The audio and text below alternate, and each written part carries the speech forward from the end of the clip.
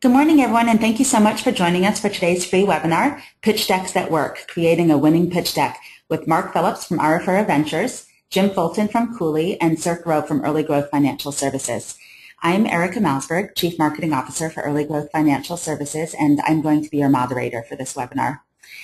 The presentation itself is going to run about 40 minutes, so we're hoping we'll have a lot of time for Q&A. If you have questions as we go through the presentation, don't just raise your hand. Please feel free to go ahead and enter them in the question field. We'll answer them as they come if we can, or we'll wait until the end at the Q&A to address them.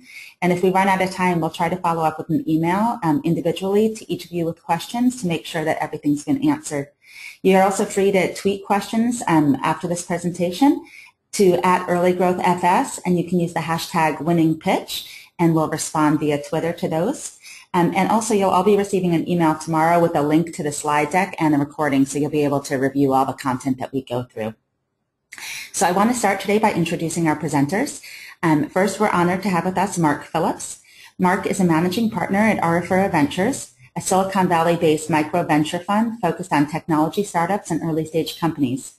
He's also the author of a fantastic book called Inside Silicon Valley, How the Deals Get Done. If you haven't already, you should definitely check it out for its great insights into the Silicon Valley startup ecosystem. We also have with us today Jim Fulton.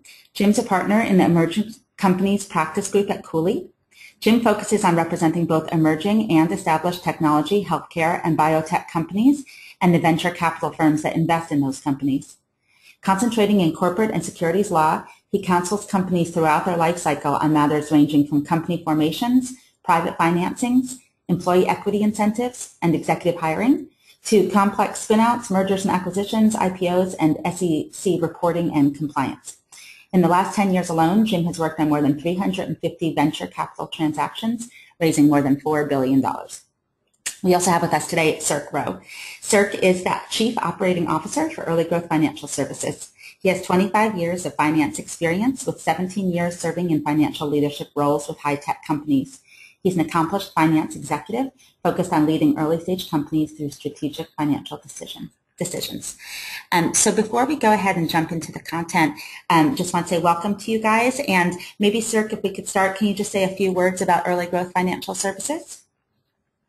Sure. Thank you, Erica, and good morning and good afternoon, everyone. So I work with Early Growth Financial Services. We are a national outsourced financial and accounting services firm. And so we work with small and mid-sized companies, and for a lot of us, that means tech startups. And we provide basically 4 types of services. We do tax returns for tax returns.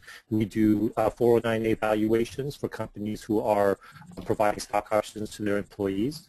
We do transactional financial and accounting and bookkeeping. That's the day-to-day, week-to-week, and month-to-month financial and accounting assistance, including a hard monthly close of the financials every month.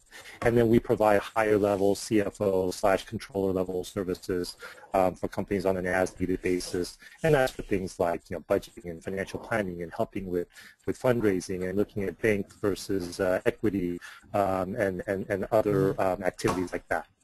And we do provide all this on an as-needed hourly basis, as opposed to monthly minimums or retainer fees. So it works really, really well for early-stage companies who don't have the need for a lot of support or full-time people. Wonderful. Well, thanks for joining us today, Sirk. And Jim, can you say a few words about Cooley? Yeah, absolutely. Cooley is one of the leading firms in the country, if not the world, representing innovative startup companies, not just in their startup and seed and venture financing activities, but IPOs, M&A, and beyond. We've been a firm for nearly 100 years, formed the first venture capital firm on the West Coast, and have been an integral part of the innovation ecosystem ever since. I'm looking forward to sharing some of my insights with everyone here today. Awesome. Thanks so much, Jim. So before we dig in, I'm going to hand it over to Marc, and he can first say a few words about himself and Arafura Ventures, and then jump right into the presentation. So welcome, Marc. Thanks, Erica. Good morning, good afternoon, everyone. Started out in Australia as an entrepreneur and moved to America about 14 years ago after selling my first startup company. And so I've lived here in Palo Alto for about 14 years and together with my partner, we run a small operator venture fund, and we write checks in the vicinity of about $500,000 and in a seed round, and about the same, if not more, into the Series A. A couple of years ago, I wrote a book called Inside Silicon Valley to break down an investment deck and explain it from both an entrepreneur's and a venture capitalist perspective. Having raised money before and now investing in companies, I found it very difficult to find any book or guideline that gave me the right methodology of what to put into which presentations in an investment pitch deck. So I decided to just ring 20 of my portfolio companies or people I knew and ask them if I could borrow a slide from their investment deck and explain it. And so this presentation draws on some of the companies from the book which have raised money, and I hope to give you some insights. If you're working on a pitch deck, I think it's timely, so you can improve it and hopefully fulfill your dream. Just some of the companies we've invested in, mainly software, mainly B2B, and so just to give you some ideas on the types of companies that we invest in.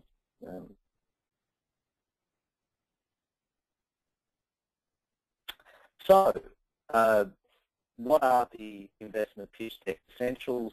How to make a great deck?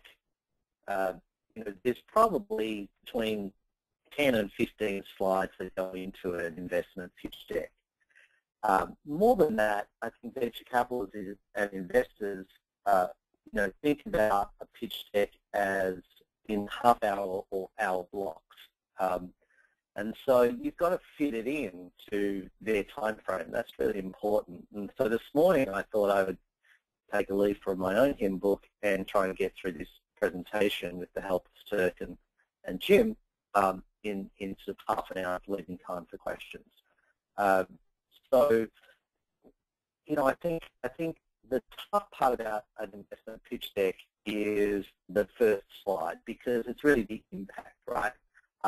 First impressions matter, and so I always encourage entrepreneurs to have 3 things on the first slide of their pitch deck, and that is obviously the company name, a logo or an image of what you do, and then a positioning line. And think about, the Silicon Valley speak of this slide is, what is it? It's the elevator pitch. Very quickly in the first 15, 20 seconds or less, you can explain, frame it up, set the expectations of the investors or venture capitalists on what your company is, what it does, and perhaps, what market it's in. And this is a good slide. The next slide is a similar slide number 1. Invested in this startup, and I love the front page. It's emotive.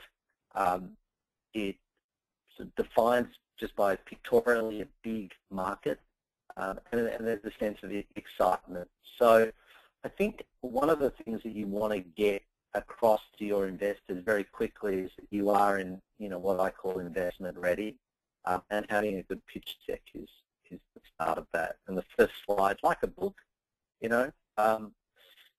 got to capture people's attention. I often think, I go past movie posters and I think, wow, is that capturing my attention? And there's parallels between those movie posters you see and your pitch deck.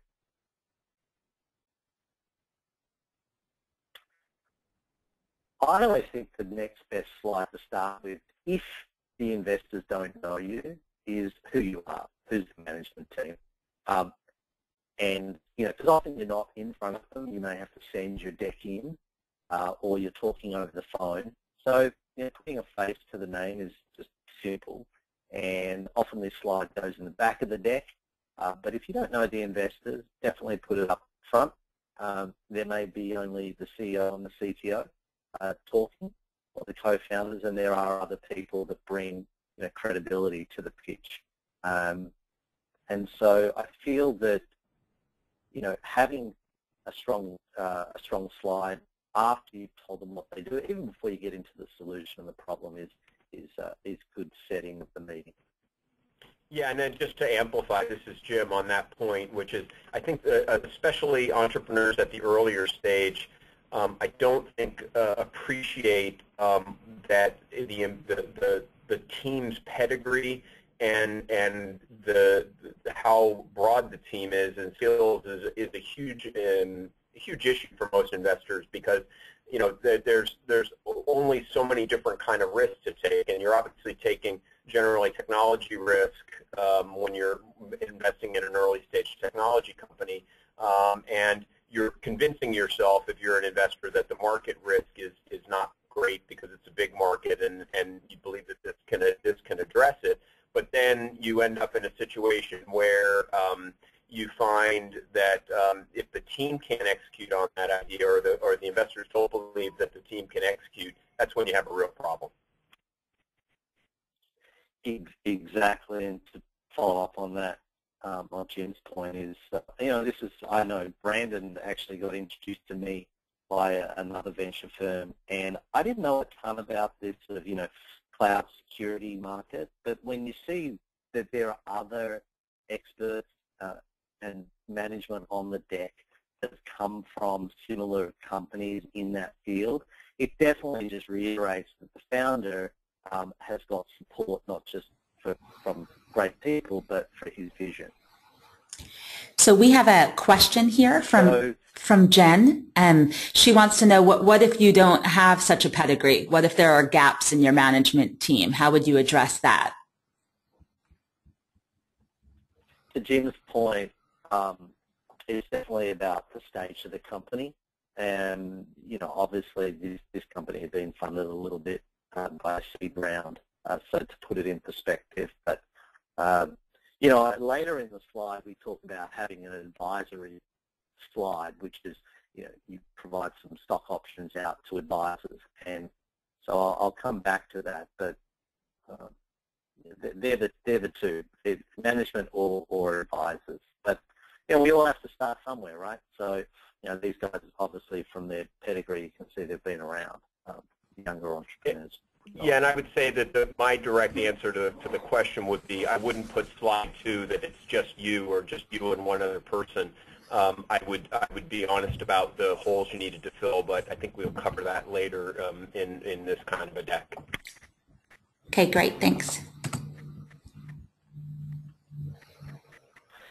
So the slide number 2, or 3, if the management slides in there, is keep it really simple, the problem we solve.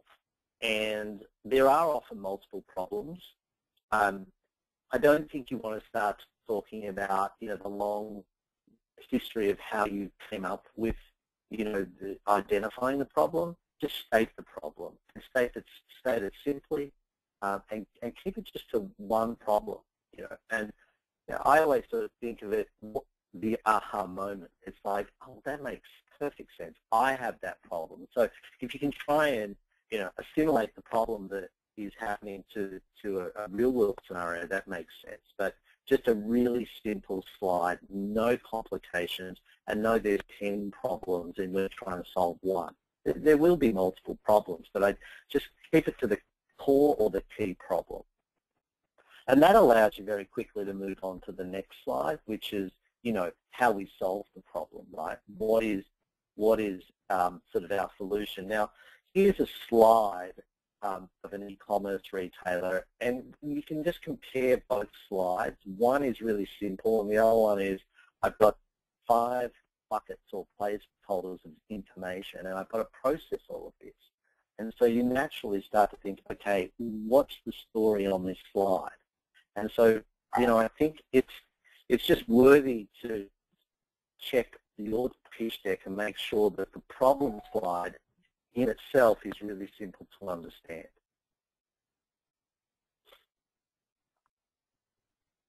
And the solution, I try and encourage entrepreneurs to get through the first slide, the second slide, the problem to the solution within a couple of minutes. And why? Because as investors and entrepreneurs, we want to know what it is. Show us the bright, shiny new thing, as I often call it. And so I think, seeing at this point in the pitch deck, you want to show something, and that's three forms. One, it's a screen capture of your software. It's a piece of hardware, so you pull it out of your bag and put it on the table. Or if it's an app, you pull up your mobile device and you show it. And I think that is a great, that is a great way to think about the solution slide. It's showing and not so much telling.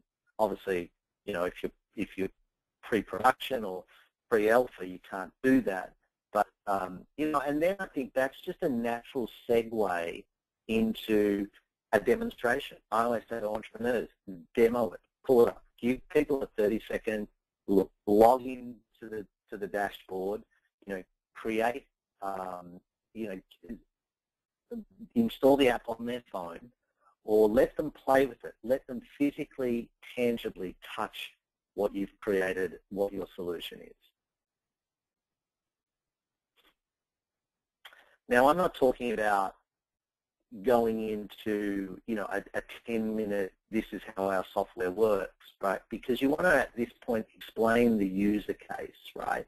You want to say, imagine you are a mid-tier, CTO, and you're in the financial services sector, and you've got this problem, right? So you want to, at the solution stage, start to focus in on, this is how a user interacts with our solution, and give real examples. Often the solution can be quite complicated. There's a lot of, mechanics involved, and I think just, very clear, where it's a big technology play and it's quite complicated, you want to start breaking it out. And I use this slide a lot because it explains three things. One, break up bits of information, put, images or logos with arrows, so you start to just take the user through a flow on the slide. And so we move on to the market size, and we obviously we want to know how big the market is, and companies like Early Growth and other, your accountants, and they can help you with this math, as accountants can. And so we never invest in a company if the market size is less than $5 billion. And so you want to kind of do the math. This is not the prettiest slide, but for illustrative purposes, it makes perfect sense. It's what's my, how many people can I potentially buy my product or service? Of those, what would they pay, or what do they spend on similar types of products and services? What percentage of that market could I get? And that becomes, your addressable market. So on the next slide, you'll see that there's a couple of ways to think about the market slide, and feel free, Sirk, to step in, or Jim. There might be a total market, like the global market for wearable computing is X, but really our serviceable market is the United States, because we're here and that's what we're selling to first. But before we go nationwide, we're actually just going to start in the women's apparel. And I saw a pitch deck last week that was putting wireless devices into women's jewelry. And so I would say that would be the initial market opportunity, is a segment based on demographic, whether it's age, interest, or other sort of psychographics. But it is an important concept. You want to get across that you do understand how big the market is. Obviously, venture capitalists want to do the math and think, wow, if they got 1 or 2% of this multi-billion-dollar opportunity, that could be a big company. That's what we're doing at this stage, where we're not just thinking, are these guys going to hit it out of the park, but we want some quantification numbers to justify our investment thesis. Yeah, and more so, I think, than just showing them it's a big market, because this slide's a good example. If you just showed them a $33.9 million number, the unanswered question is going to be, yeah, right, but what percentage of that is really reachable by them? And if you haven't answered that question, I think you definitely have lost some credibility, even if you can answer it and as part of a follow-up question, because you're immediately on the defensive where they're thinking you exaggerated the number and it's really not what your addressable market is. So demonstrating to them in a slide format that you've been thoughtful about what the true market size is, particularly initially, I think is another great credibility builder. Yeah, and this is Sirk, and I'll add something else to this as well.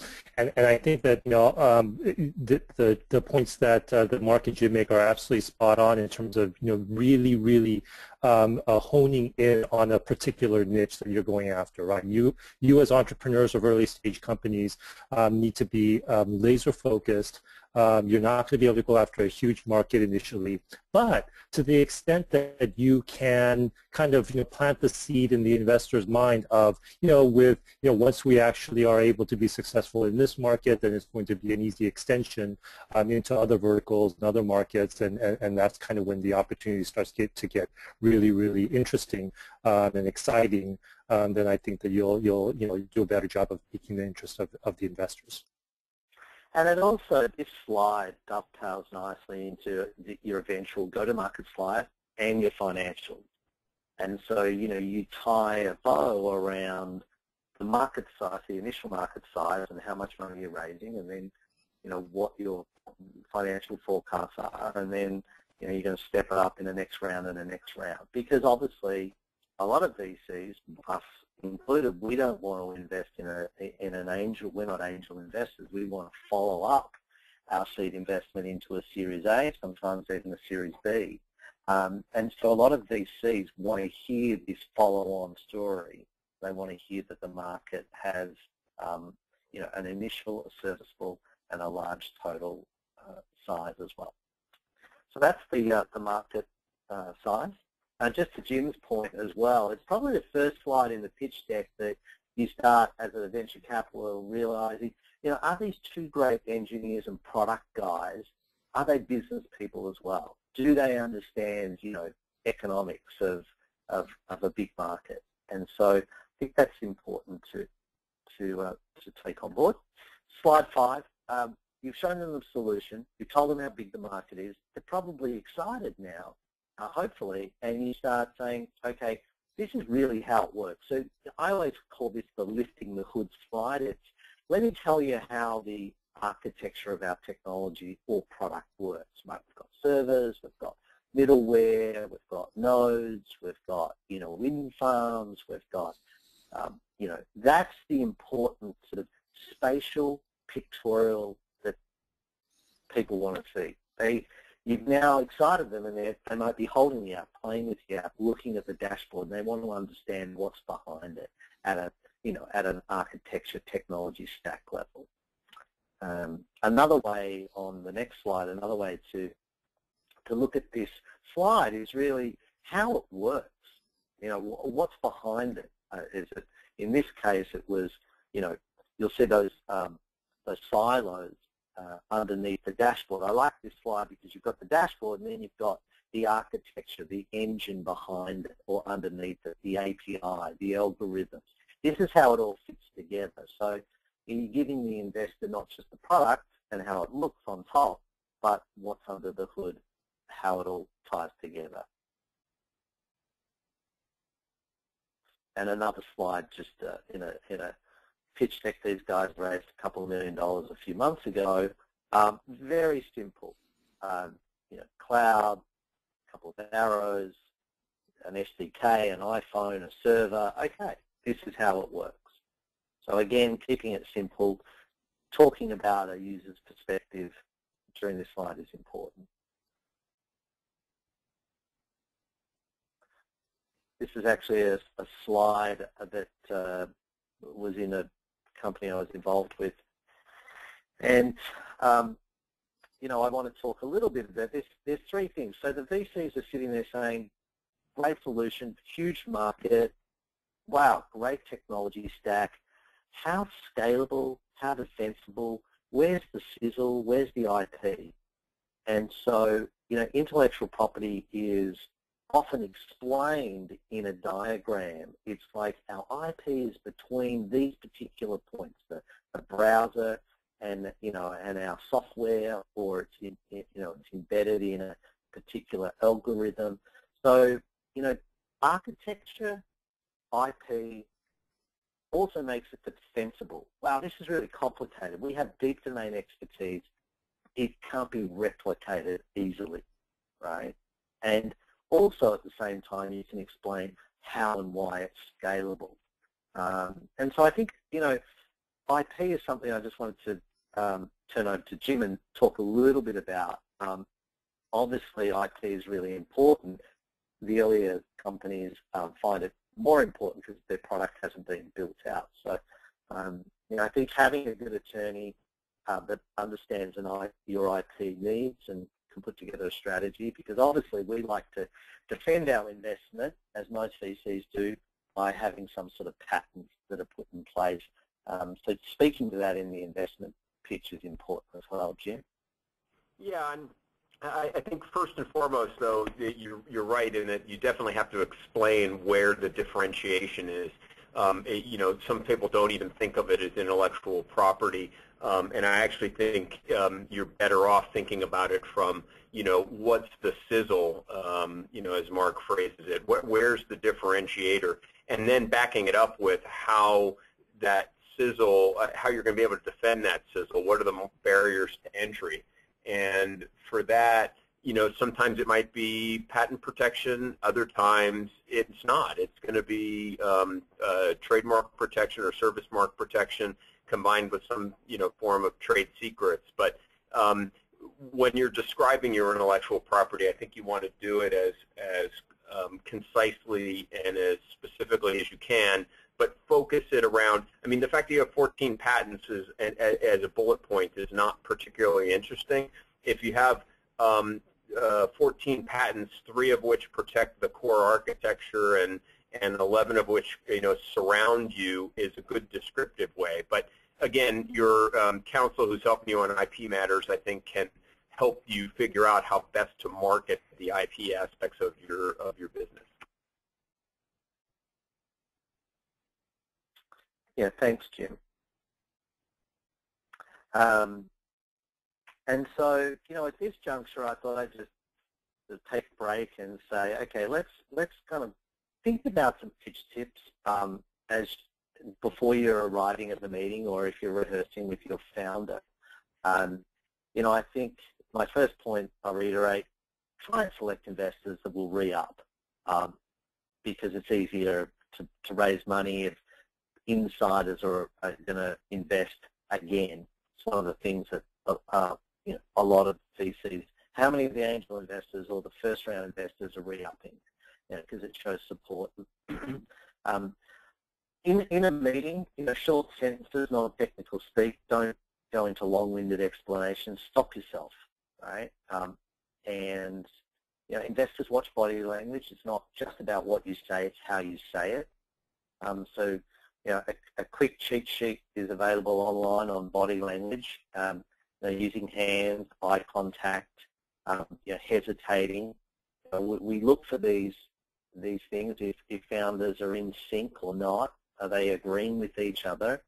I often like to keep a consistent pace in a presentation. Again, you've got 12, 15 slides. Give it 2 minutes each. If you think about 15 times 2 is 30 minutes. Control your emotions. Be prepared for conflict. The VC might throw out there a question that challenges you, and or they might be really knowledgeable, more knowledgeable than you in many cases, and so they'll challenge your assumptions. It goes back to, well, we don't know everything. We're looking for guidance as much as your money. So being aware of that sort of your emotional, what I call the emotional timeline, and defer to your founders or your partner in the meeting, and play and rehearse that role play. And more importantly, connect with analogies and anecdotes in the real world. If you've got a medical device or you've got some space laser architecture, you've got to bring it down to real-life examples as well.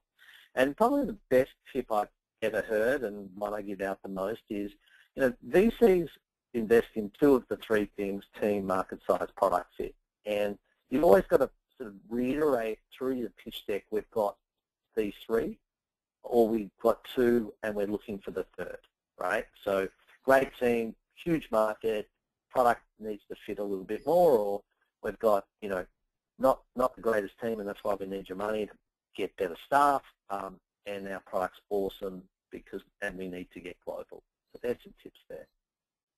No, I'll add a couple points to that to this as well. One is actually on the pitch deck itself, and I think that this presentation is a perfect example of that, notwithstanding this one slide, and that is, to the extent that you can, really keep the message, really keep the wording simple, right, and large and short, right, and where you can, replace words with graphics and charts. I think you can see on this slide deck that most of this is in chart form or in graphics form, and I think that that's a much better presentation to give to investors. The other thing that I've seen some companies make errors on is that is let the best picture pitch.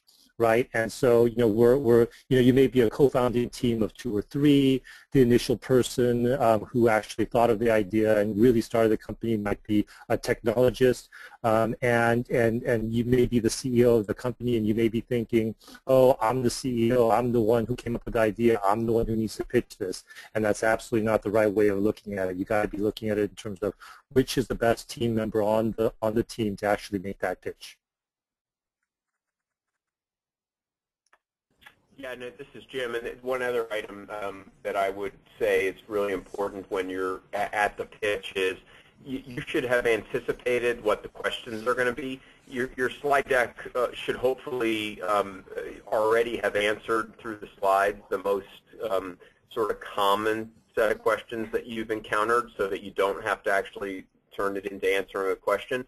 But naturally, there's going to be follow-up questions, and the tone of how you answer the question, it should be sincere and candid, as opposed to either defensive or sort of, oh, that's not a problem, or they're not a real competitor. One of the comical ones I get when people start talking about, and we'll talk about it in a different slide, I think, that, oh, there's nobody doing it this way. Well, that's not true. There's always competitors. I mean, it's doing exactly the way you do it, but dismissing your competitors with a wave of the hand is likely to lead to an investor dismissing you with a wave of the hand. So having thoughtful answers to what will be the most common questions is a really good way to leave a positive impression with the folks you're pitching.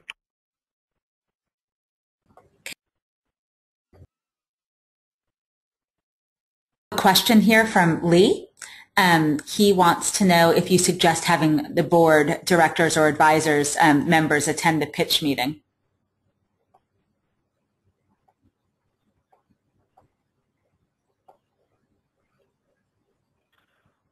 Yeah, I mean, every situation is different.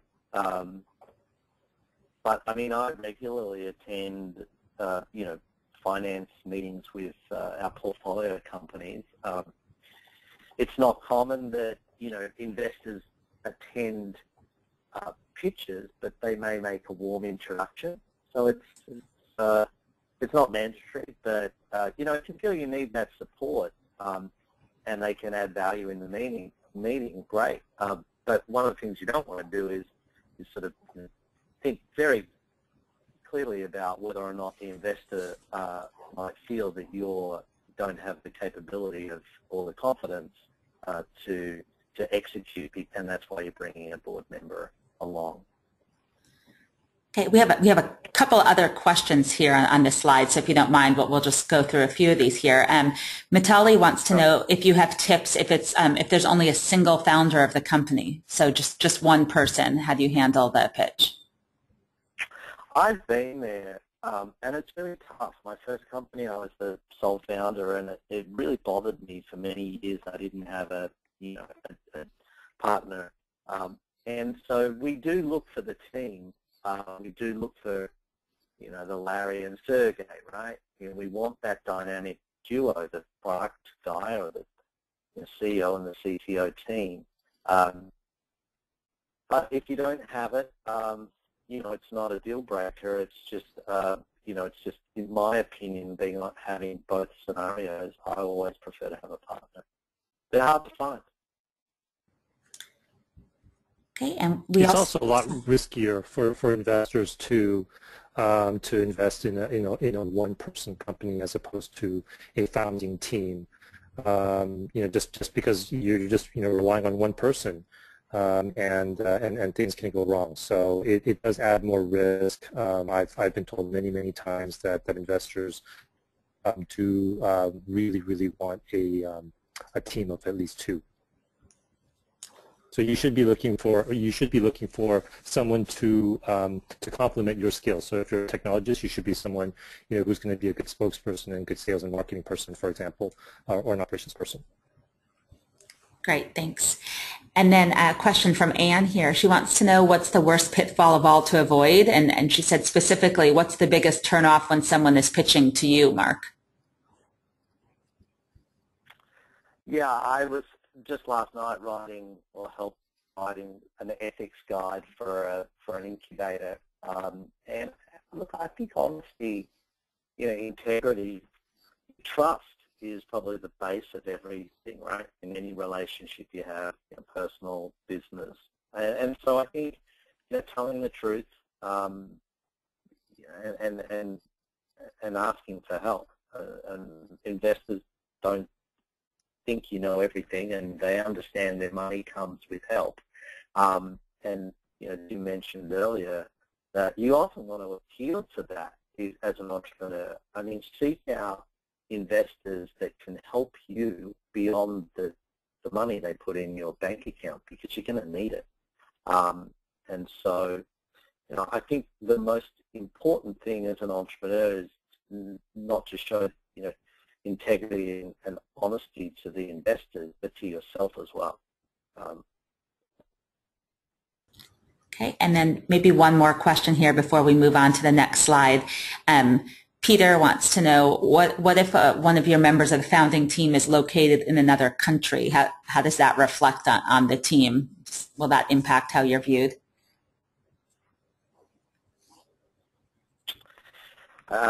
The first answer is we like to have the founding team in one country. We don't mind which country it is. And we've got investments in Greece, Sydney, the Philippines, here on the east and west coast. So for us, it's about where the core engineering team is. But it's just 2 weeks ago, I passed on a deal because the founder was here and his 2 engineers were offshore and they weren't here in the US. And so, I think it's either or. You've got to have a team in one place, because it'll just get the product out the gate faster and you can build a company better. Okay, great, thanks. So to go to market slide, again, this, you've built the product, or you've got a solution, you've shown the investors how scalable it is and how defensible it is, and now it's like, right, well, how are you guys going to get this, your team, to how are you going to put it in the hands of customers? And so, again, it's a slide that should go in the deck. Are you going direct? Are you going through partnerships? Are you selling online? Are you doing advertising? Are you, how are you blocking and tackling, right? And it's usually a multi-stage answer. It's like, we are going to start with putting, college students, with our product. And we're going to go to these 10 universities around the States. And it's going to go viral. And then we're going to work on the go-to-market strategy. Or we're going to work, we're only going to sell online because it's cheaper. And then in, a year when we get to this milestone, we're going to look for partnerships. So I think the distribution go-to-market slide it's pretty simple. Just shows that you've thought through how you're going to get your product out, and you're not just thinking about product revisions. You're thinking about go-to-market and selling. Yeah, and as part of the go-to-market, I think one of the follow-up questions you're going to have to be prepared to answer is sort of the cost. You may not have precise metrics, but you should be prepared to answer questions about how, which ones are more leverageable and which ones are more labor and cost intensive, because obviously that's going to be a huge driver of your expense line as the company grows. Yeah, and the next slide is the competitive matrix. Hugely important. Why? For the venture capitalists, this is where we spend all our time. Looking at the competitors, reading TechCrunch, setting up Google Alerts, finding out who your competitors are and analyzing them, how much money they've raised, how big they are they really, in your sector. So I think, to Jim's point before, having competitors is a good thing. It validates the market. Often we look for deals that are lower price in valuation, with traction, that have competitors that are further along or slightly different or have raised more money. So don't feel it's because you're second or third or fourth in the queue to start a company, it's not that you're not going to be competitive. I mean, I always use the example of Google. I mean, by 1999, who needed another search engine? We had dozens of these.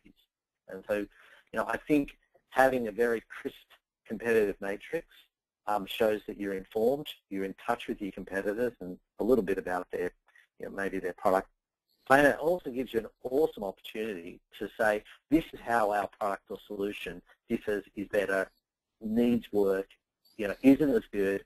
This is why we're raising money, because we need to improve on these 3 or 4, components to compete at the next level with our competitors. So this is one way of providing a competitive matrix. I think there's a couple more. This is a classic sort of quadrant chart. I see this a little bit. It's often easier to understand. Again, pictorially, it can be simple. It can show, not just on a XY axis or a matrix. It shows spatially how you're in a field or a sector or of your own. And then perhaps there's one more, and there's not. So on to revenue projections. There's a couple of ways that you should think about revenue projections. I always like to see 3 or 4 years of financials.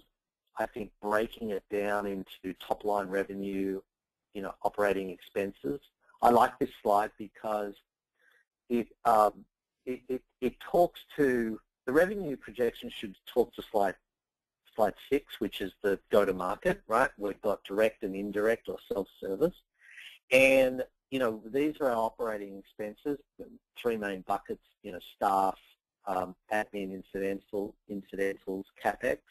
And I always like to see what the EBITDA or the negative cash flow will look like, because that starts to give you an idea of the amount of money that you should be raising. Right? So the amount of money you're raising or asking for should match what your burn rate is in that sort of negative EBITDA row. And I always like to see the head count, so I can run a quick calculation. 2 things: 1, head count to revenue, and head count to expense. And that's just an internal comparables I always like to do. And so, you probably got some good advice on projections and how early growth does it for a lot of your startup companies. Yeah, I do, and really, we focus on 2 things, right? We talk about tops-down projections, and we talk about bottoms-up projections, and there's places for both. On the revenue side, obviously, using the analyses that Mark has already indicated, where you start with a TAM or a total available market, and you funnel it down to what you're going to be able to gain in the first year or 2, and then projecting that out is the way to go. Obviously, especially early on, if you don't have a lot of history to rely on. On the operating expenses and the customer acquisition costs and things of that nature, I really push for bottoms-up projections so that you understand, the people that it's going to take to hit those numbers, the revenue numbers, what it actually costs to acquire a customer, and projecting that out and doing it from a bottoms-up perspective. And that, does 2 things. 1, it gives you a better understanding understanding of how you're going to approach this, and then two, it allows you to answer those tough questions when the due diligence comes around, and investors ask those questions. They are going to be looking at not only is the model feasible, but also, do you as the entrepreneur, do you as the CEO understand the economics and understand your model and can communicate it properly, and because you obviously have to be able to understand it before you can execute on it. We have a question here from Lee, if you don't mind. He wants to know if you include assumptions on this slide as well, or would you just discuss them?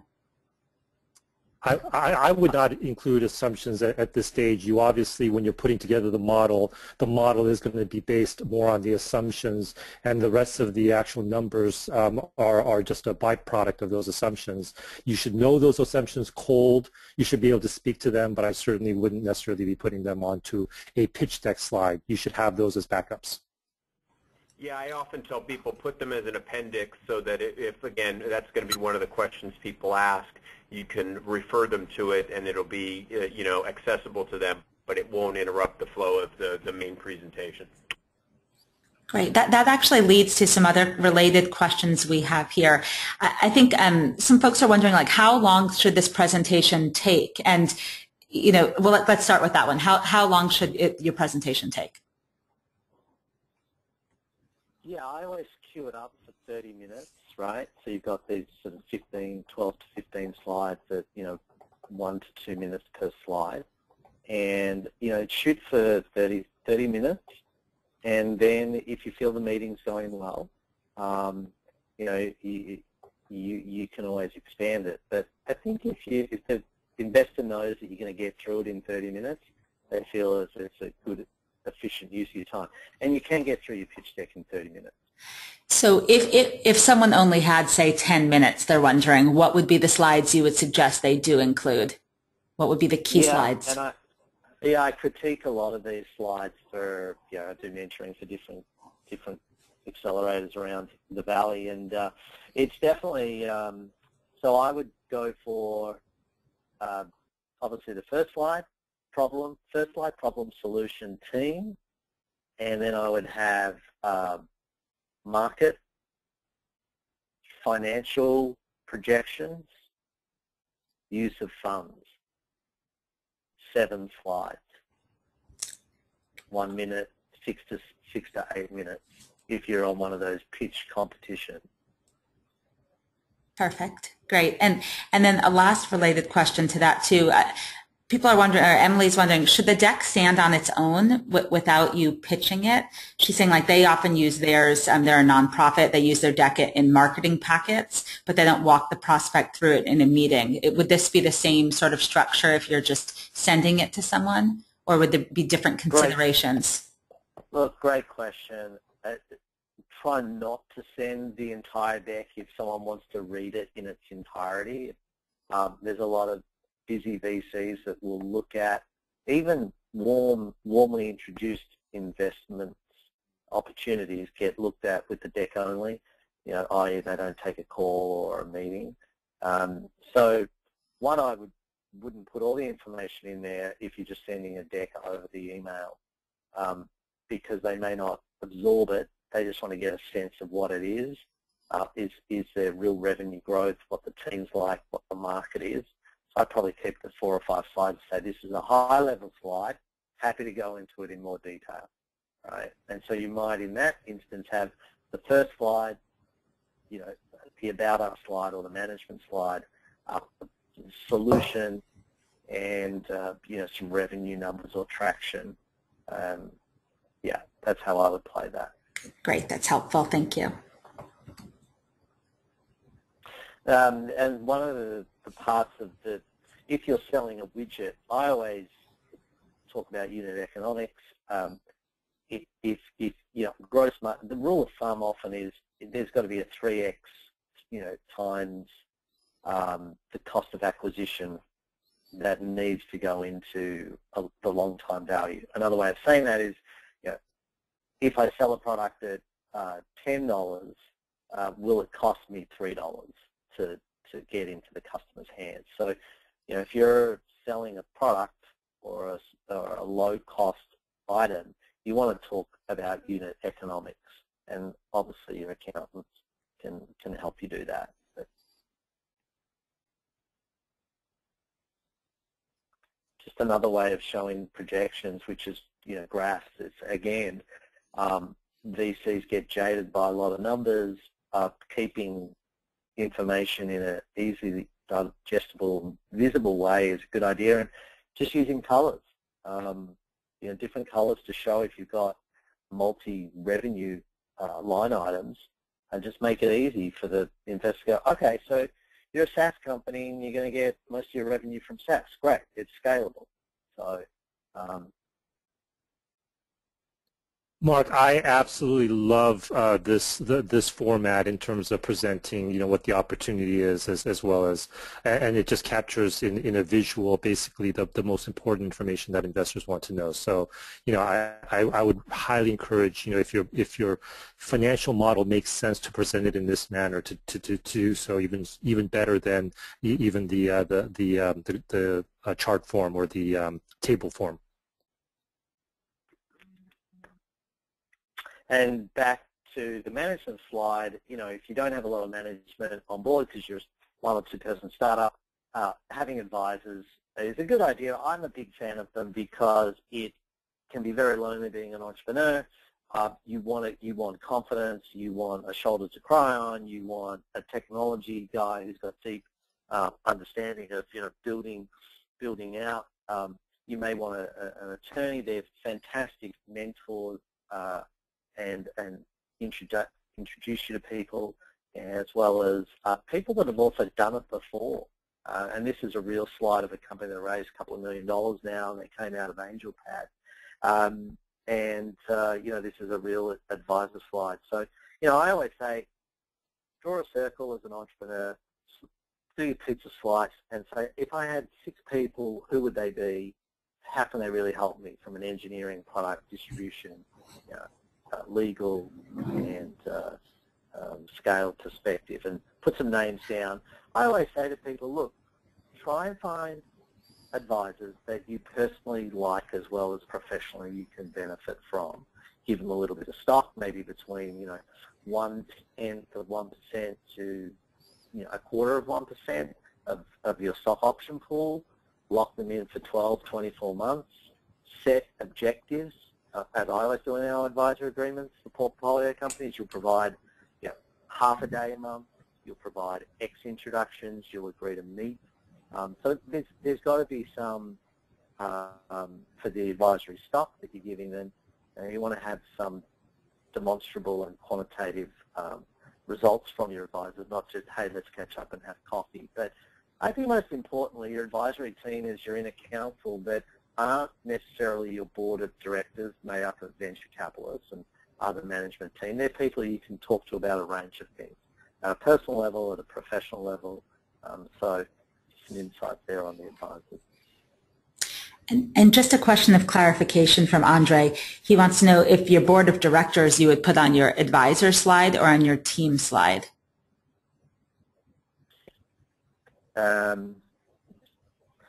It usually goes on your team slide, and it's probably, if not their profile, just, these are our existing investors, right? It's not necessary to put their profile or their picture of the partner of the VC firm. Perhaps just the logo of the firm is sufficient. Okay. And then, ask for the money, right? I mean, just your classic case of you are pitching an investment opportunity, and I think I at least want to know how much you're raising, at what valuation, and then, obviously the use of proceeds, how you're going to spend it. And if it's, $500,000 to $1 million, we kind of get it's going to go a little bit on product, a bit on CapEx and OpEx, and you're going to get used over 12, 18 months.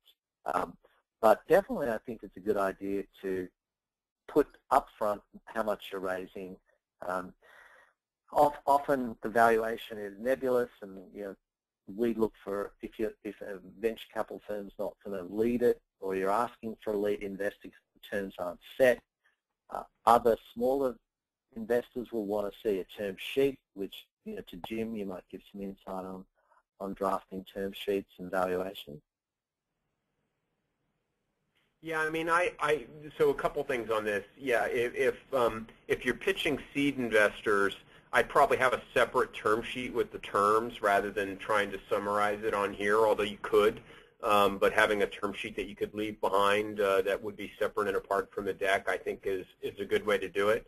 I have a lot of clients that really don't have a good idea of what their valuation is going to be and are realistic in terms of recognizing that the market's going to set the price. But what I tell people is seed rounds are all over the place, but if you're going for an A round or even a B round, with a venture capital firm, you're going to be giving up at least 20% and maybe even as high as 35 or 40% of the round of your company to get a meaningful round done. And you can go look at the stats, but there's several places that they exist. That holds true whether you're raising $2 million or $12 million. And so the amount that you ask for is the lower amount. You're going to get less money and probably give up more dilution. So you need to have a realistic sense of what is the right amount of money to raise. Okay, it's $3 million. Don't say, well, we're only going to raise $1 million now because we think the valuation is going to be too low, and then we're going to raise $2 million later. That's probably not the right way to approach what your ask is. But your advisors, including your counsel, can help you size a round, because the critical thing for a round is it should get you to the next value inflection point where you're not raising money every 6 months, but you're also having achieved milestones that enable you to justify a step up in the valuation, as well as justify the money as for what the next phase of the business is going to do. Yeah, and I'll add to that too, and I think Jim just made a great point. So I think, when I look at financial planning for fundraising, this is kind of what I look at. I look for, as Mark mentioned, a 12 to 18-month runway. So putting together your financials, understanding your numbers, understanding how much you're going to be burning over a 12 to 18-month period as you develop the market is really, really critical. Obviously, give yourself a little bit of cushion because we will do pivots and things will get delayed, but look for that 12 to 18 months of runway. I obviously would recommend 18 over 12 because it takes probably 6 months to fundraise, and the last thing you want to be doing is after you raise round of financing, 6 months later start the process all over again. So if you can, raise 18 months of runway. And then to Jim's point, milestones, right? Because the value of your company is not linear, it's not a curve. It will take step function increases, hopefully, and it's going to be based upon you hitting some significant milestones. So, if you can kind of combine, okay, what are the milestones that I can hit in the 12 to 18 months? What's the runway? What's the cash burn that I'm going to need to get to those milestones so that the next round of financing is going to be at an appreciably greater number, then I think you've probably done a good job of at least modeling out on the front end, what you should be asking for.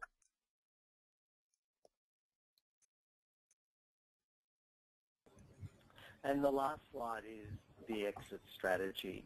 And I know entrepreneurs may not want to put this slide in because they just don't know. It's too early.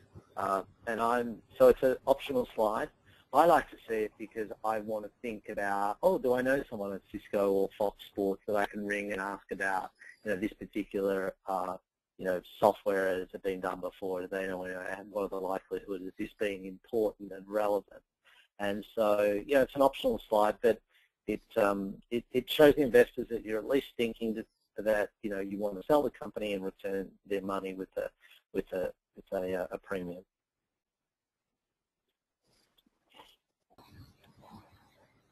So thanks very much, and I think we're pretty much on top of the hour, Erica. We are. So I think we got through most of our questions. If we didn't answer your question, we will follow up, but we're going to try and end on time here. So thank you so much for joining us for today's webinar. We really appreciate everyone's time and hope you found this to be useful. If you have any additional follow-up questions, you see the contact information here on the slide, so feel free to reach out to any of our presenters today, or you can also tweet the follow-up questions to @earlygrowthfs with winning pitch, and we'll respond via Twitter. And we also hope you'll consider joining us for our next free webinar, which is on September 11th. If you're starting to think about growing your team, this is a good one. It's how to attract top talent, transforming your startup into a talent magnet, with panelists from Wells Fargo Insurance, Hopkins & Carley, Premier Staffing, and Early Growth Financial Services. You can visit our events page to register for this event and check out other upcoming calendar events. So on that note, thanks again so much to Mark, Jim, and Sirk. Great presentation. Thank you all, and have a wonderful day. Thanks, Thank you, everyone. Jim and Sirk. Thank you, Mark. Thank you, Jim. Bye-bye now.